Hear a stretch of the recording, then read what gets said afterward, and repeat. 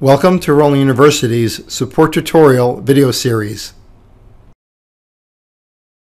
Printing metallic silver and white from Roland VersaWorks, single pass and dual pass. We're going to start by double-clicking on a file in the job list window of Roland VersaWorks and change the quality settings. When working with the quality settings, it's a good idea to use the zoom tool to see more of the image detail, especially with files containing layers of white and metallic silver data. Now, in this particular file, we've already pre-selected the media setting as CCVP Clear Calendared Vinyl MT. And Roland VersaWorks offers a variety of clear media profiles, such as clear polyester film, also named clear PET film. Now, for single pass printing on clear media, we can use the white and Cmyk MT mode, which prints white beneath Cmyk MT at the same time. In VersaWorks, it's a good idea to verify the layers of data contained in the file.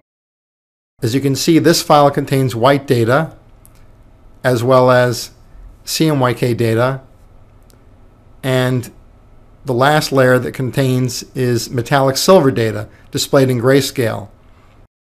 So if I want to print a large quantity of these labels in single pass and use a take-up system, then I would choose the white and Cmyk MT mode. Now, in order to reverse print this label file, I can choose the Cmyk MT and white mode. And in this mode, I need to make sure that I click the Layout tab and activate the mirror checkbox to reverse the image as you see here in the preview window. So the Cmyk MT and white mode prints Cmyk MT beneath white at the same time. Depending on the speed and image quality desired, we can also print in dual pass. When printing in dual pass, we print the white data first before printing the Cmyk and metallic silver data. When we select to print the white data first, we go into the Cut Control tab and make sure that we turn on the operation mode to print only and return to origin after print. So the printer will print white ink on the clear media and return to origin afterwards. The other setting we want to make sure that we adjust is in the Printer Control tab is the dry time. When printing with white ink, we recommend 15 minutes of dry time for best results. And we can go back to the quality settings and see if there's anything else we need to change. But if everything is set correctly, we can just click the OK box and then just go ahead and print the white data only.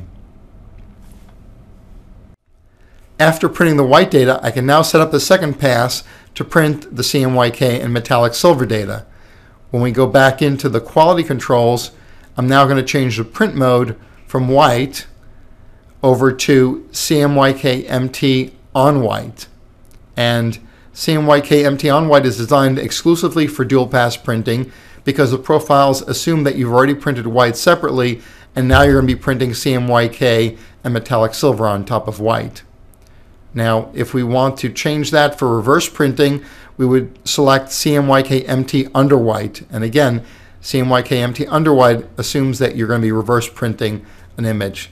In that case, you need to change your Layout tab and change the settings to turn on the mirror option for reversing the image. Now you'll notice when switching from dual pass to single pass printing that the print times displayed may differ. In single pass printing, Roland VersaWorks shows an estimated print time of about 52 minutes for this particular job. When calculating the total print time for dual pass printing, we calculate the time required for printing just the white data, which is about 7 minutes in this job, plus the additional 15 minutes recommended dry time when printing with white, followed by the time required to print Cmyk MT on white. In this case, it's going to be about 15 minutes. So the total print time we now have is about 37 minutes for printing in dual pass compared to 52 minutes for printing in single pass. It's important to remember that for the sake of image registration accuracy, dual pass printing is not recommended for jobs longer than about 3.3 feet or 1 meter. So for longer print jobs, single pass printing is preferred. Now, the image quality with white and metallic silver will vary by media and print modes, so it's a good idea to produce test prints before starting large print jobs. This concludes our support tutorial video.